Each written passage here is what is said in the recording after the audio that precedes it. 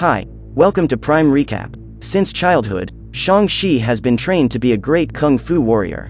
Now he must use his skills to protect his mother's village and prevent humanity from being destroyed by a soul-sucking mythical being. Today we will recap the story of the 2021 movie, Shang-Chi and the Legend of the Ten Rings. The Legend of the Ten Rings has been told for thousands of years, and with each generation the story continues to grow. At its center is a man. Some say he found the rings in a crater, others say it was in a tomb, but what everyone knows is that the rings granted him the powers of a god and the gift of eternal life. The man could use these blessings for good, but instead he decided to use them to get what he wanted most: power. Wenwu fought wars against hundreds of peoples and used the powers of his rings to win the battles single-handedly. As the years went by, his popularity grew, and he managed to assemble his own army that, over the centuries, spread to every corner of the planet. They moved through the shadows, overthrowing governments and changing the course of history. Until, in 1996, after chasing money and power for 1,000 years, Wenwu discovered a new ambition. The man now wanted to find Ta Lo, a hidden village full of mythical creatures and ancient magic, where people practice the martial art of the gods.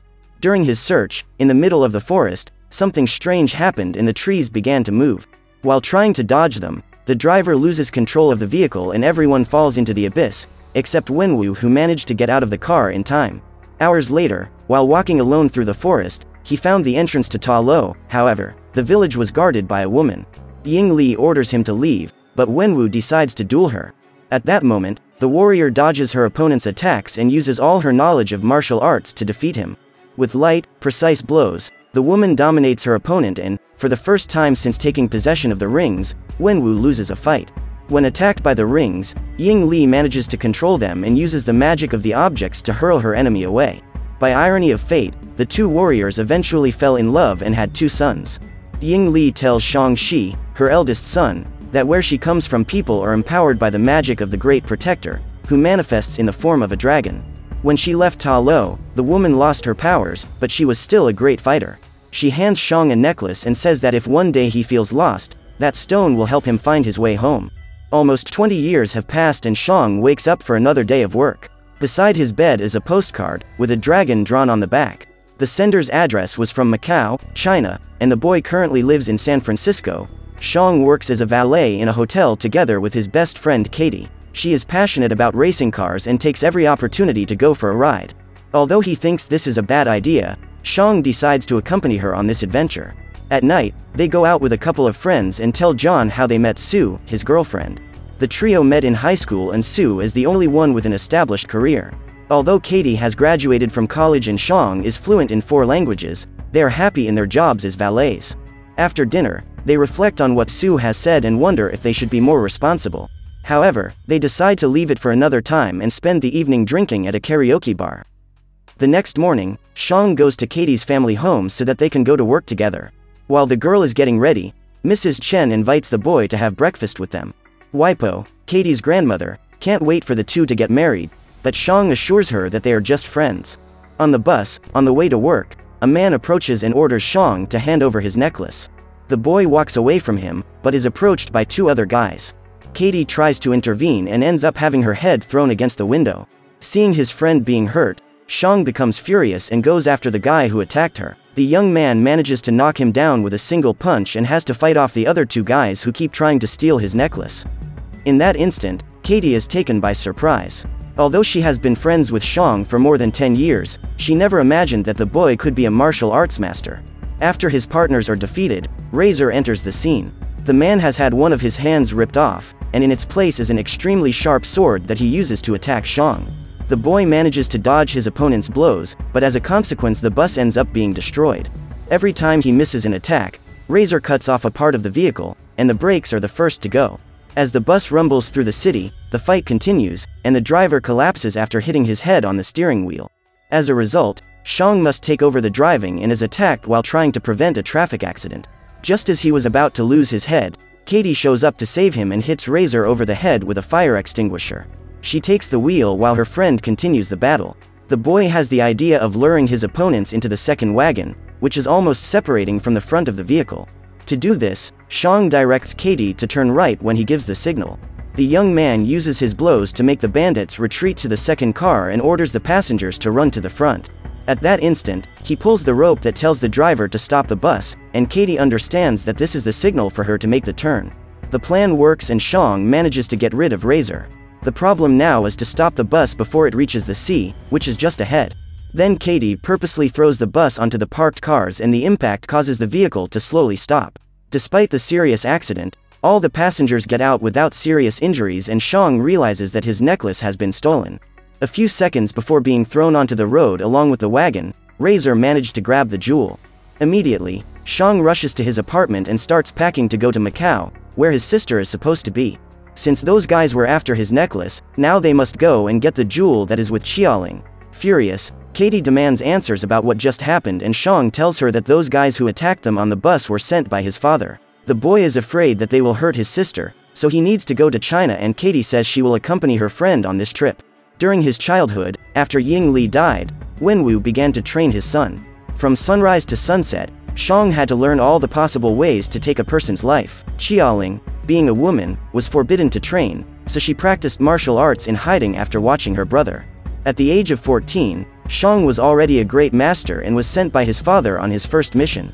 However, the boy could not take the life of the man who eliminated his mother, so he decided to run away. Since then, he has never seen his father or sister again. When they arrive at the given address, the pair is met by a security guard who takes them to a club. There, they are met by a young man who claims to have become a big fan after watching the footage of what happened on the train. John takes Shang to a fighting ring, where Wang duels a green monster known as the Abomination.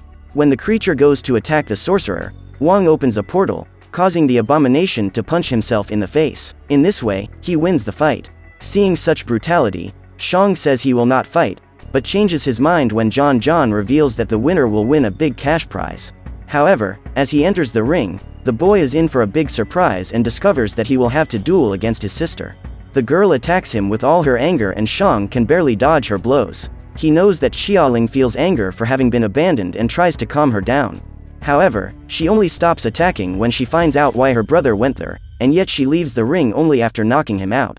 Minutes later, while recovering, Shang discovers that his sister is the owner of that club. The young woman recalls that before she left, her brother promised her that he would return in 3 days, but this never happened. Shang asks why Xiaoling sent him the postcard, but she assures him that she didn't send anything to her brother.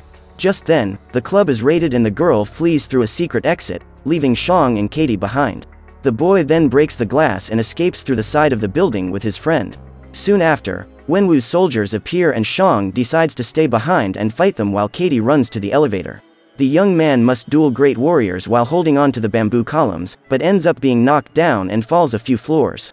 Meanwhile, one of the men finds Katie and tries to eliminate her. While dodging the attacks, the girl gets hung up on one of the columns and Shang has to run to save her, as the bamboo is about to break.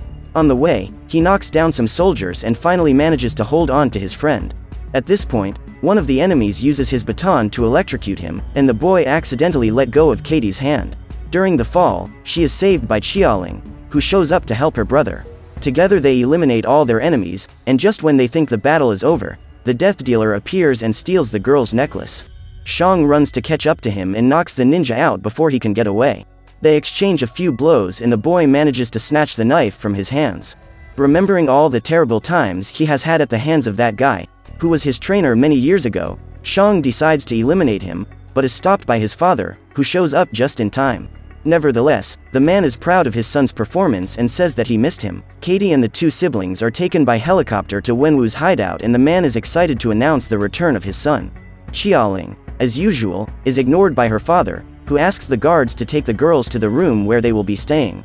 Meanwhile, Shang pays a visit to the room where he used to train and remembers the time when his fists were bloody from punching wood. During dinner, he asks how his father found him, and Wenwu reveals that for all this time he had always known where Shang and Xiaoling were. The man tries to convince his son to take his place in command at his side, but the boy refuses to do so. In that instant, Wenwu recalls that when he met Ying Li, everything he thought about the world changed. She awakened a part of him that he himself didn't know existed. The woman gave up everything to be with her lover, and then he decided to do the same for her. Together they built a beautiful family and were very happy. After the death of his wife, Wenwu felt lost for many years, but now he has found a way to fix this. When his children ran away, the man immersed himself in study and researched everything about Ta Lo village. This is how he discovered the existence of a gate wedged into the mountains and claims that Ying Li is trapped there, waiting to be rescued. He knows this because recently the woman spoke to him and said that she needs his help to be saved from her own people. The man tells that after they were married, Ying Li wanted them to live in Ta Lo. She asked the elders for permission, but they said that Wenwu was not worthy to live there. Therefore, he believes that his wife is imprisoned and being punished for abandoning her people. After saying these words, Wenwu takes the pendants his wife gave his children and places them in a fountain, in the dragon's eyes. At that time, the stones sparkle and water begins to spring up from the statue, forming a labyrinth. Wenwu says that the passage to Ta Lo is protected by a living labyrinth, but there is a direct passage through the forest that opens only once a year. To get through there, you need to know the route and the time it opens. And now, Wenwu knows everything he needs. In 3 days, he intends to invade Ta Lo and rescue his wife. To do this, he is willing to destroy the entire village. Shang tries to reason with his father and shows how absurd this idea is. However, he is attacked and his sister suffers the same fate trying to help him. Wenwu orders his guards to arrest them, and when they arrive in prison, Katie tries to digest everything that has happened. Shang says that they need to get to Ta Lo before his father does, otherwise he will destroy everything that is left of his mother's family.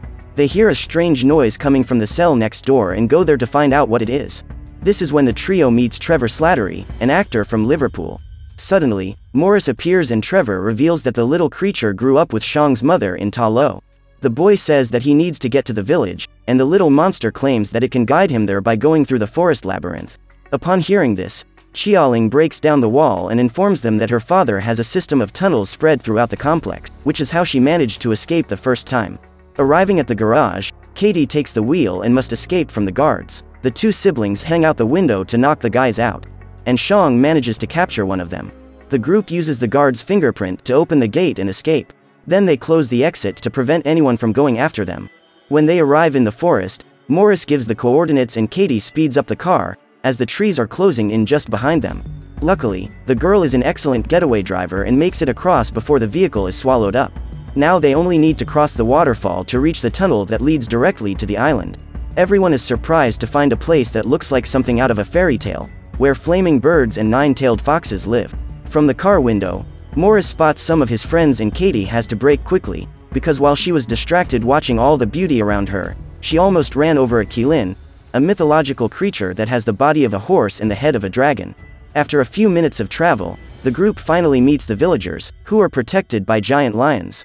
The two siblings get out of the car and introduce themselves as Ying Li's son and daughter, but Guangbo orders them to leave. Their army prepares to attack them, but they return to their positions when Ying Nan appears. The woman is Ying Li's sister and has just met her nephews. Shang informs them that they don't have much time, as his father intends to invade Ta Lo in a few days. Ying Nan then tells him that his people are responsible for guarding the Dark Gate and his mission is to protect humans from all the evil that is trapped behind it. Qiaoling reveals that their father intends to open that gate, as he believes his wife is trapped inside. The woman tells how, thousands of years ago, her people lived in peace and prosperity, until the day the attack of the Dweller in Darkness happened. The creature arrived with its army devouring all souls in its path, and with each elimination they grew stronger. So the greatest warriors of Ta Lo joined together to fight their enemies, but even the most powerful men were no match for those monsters. During the battle the Great Protector appeared and together they trapped the Dweller in Darkness and its army behind the Dark Gate. Since then, the people of Ta Lo have guarded that gate. They create new weapons made of dragon scales as they prepare for the war to come. Ying Nan tells them that Wenwu is not the first to try to open the Dark Gate. Until that moment, everyone who has tried has failed. And the most interesting thing is that they all had one characteristic in common. They were tempted by a voice that was on the other side and promised them the fulfillment of their greatest desires. Katie is also summoned to defend the village and must train with a bow and arrow to become fit for battle. While visiting their mother's grave, the two siblings receive their warrior uniforms. Afterwards, Qiaoling goes to train in the martial arts style that she herself developed while observing her brother's training. Shang goes to his aunt and asks her to teach him his mother's fighting technique, as she was the only one who could defeat his father. The woman shows him how to start practicing and Shang soon gets the hang of it. He tries to beat his aunt with the fighting style he learned from his father, but is easily defeated. That night, he remembers his mother's teachings, as he realizes that he will have to use the technique he learned from her if he is to have a chance of saving the village.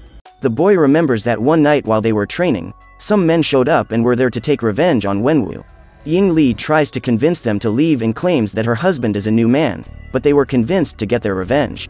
The woman then asked her children to hide in the house and prepared to fight those guys. Ying Li was a great fighter and was confident that she could defeat them. But new henchmen appeared and Shang saw his mother beaten to death. When he arrived home, Wenwu found his wife's body lying on the floor and decided to put the rings back on to get his revenge. The man took his son to a bar, where most of those cowards were gathered. The boy identified the men who were there the day his mother died and Wenwu did the rest of the work. Shang was paralyzed with fear at witnessing such brutality, but he learned to do the same as his father in the following years. When Wenwu found the man responsible for taking his wife's life, he sent the boy to eliminate him. During the night, while they are talking, Shang tells her that he lied to Katie. He says that he could not complete the mission given to him by his father, and so he ran away. But the truth is that he killed the man and regretted it. So he decided to disappear and start a new life. Katie tries to reassure his friend and Shang states that he now intends to eliminate his father. According to him, Wenwu was responsible for taking his mother's life and he cannot allow the man to now destroy her home. On the day of the opening of the passage, Ta Lo's warriors prepare for battle, but Guangbo does not allow Katie to use the bow and arrow, as he claims she is not ready yet. Within minutes, Wenwu arrives with his men and Ying Nan tries to convince him that his wife was never imprisoned in that village. The dialogue is to no avail, and the two groups start a great war. During the battle, Shang sees his father walking towards his mother's grave and goes after him. The boy uses his staff made of dragon scales to attack him, but ends up being knocked out. His father blames him for standing by and watching his mother being attacked, but Shang was just a child at the time and there was nothing he could do about it. The attacks continue and the boy must use his staff to protect himself from the rings. Furious, he directs all his anger to attack his father and manages to knock him down. When Shang confronts him and claims that his mother's death is his fault, Wenwu is filled with hatred and uses his rings to launch a brutal attack that throws the boy into the river. As he looks toward the gate, he hears his wife's voice and flies over to save her. The man uses all his power to punch those scales in an attempt to free his beloved. As cracks appear, dark creatures break free and invade the battlefield, stealing the souls of the warriors. Seeing their colleagues being eliminated by these monsters, the warriors of Wenwu decide to join forces with the people of Ta Lo in order to destroy the creatures. The function of those beasts is to steal souls to feed the dweller in darkness. If he gets strong enough, he will be able to break through the gate and all of humanity will be in danger. Realizing that the situation is getting even worse, Katie decides to help, despite Guangbo claiming that she is not ready. At the bottom of the lake, Shang wakes up and is surprised by the presence of a dragon. The Great Protector emerges and devours much of the soul-sucking army. The warriors use weapons made of dragon scales to try to destroy the rest, but many end up being eliminated in the process. To prevent the great threat from being released, Shang goes after his father and tries to convince him that his mother is not trapped inside. However, the man is determined to bring down that gate and the boy must use the fighting style he learned from his mother to stop him. Wenwu decides to use the rings to attack his son, but the young man manages to control them and uses the objects to block his father's attacks. During the battle, Shang manages to take possession of all the rings, but instead of using them to eliminate his opponent, the boy throws the jewels on the ground. He reminds Wenwu that his family still exists, then begs him to stop that foolish mission and accept that his wife is gone. At that instant, a demonic creature breaks through the gate and breaks free. The monster attacks Shang, but his father uses his rings to save him. After being captured, Wenwu gives the jewels to his son and has his soul sucked out. Just as the boy was about to be attacked, the Great Protector appears and pushes the evil octopus away.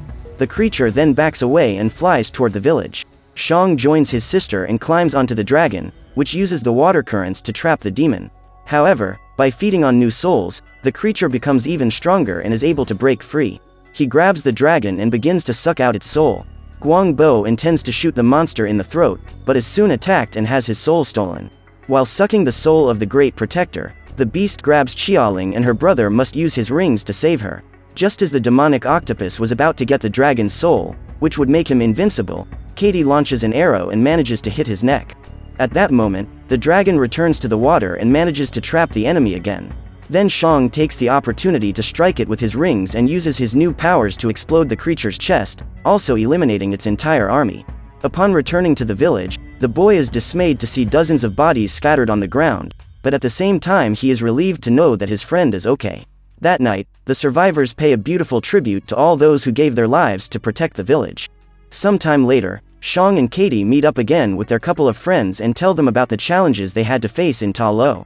Obviously, Sue and John don't believe a word of it, until Wong appears in the middle of the restaurant through a portal and summons the pair to accompany him. They then say goodbye to their friends and follow the sorcerer, leaving all the customers in the establishment not understanding what is happening. So what did you think of this movie? Leave it in the comments below. And if you liked the video, please like and subscribe for more movie recaps. See you next time.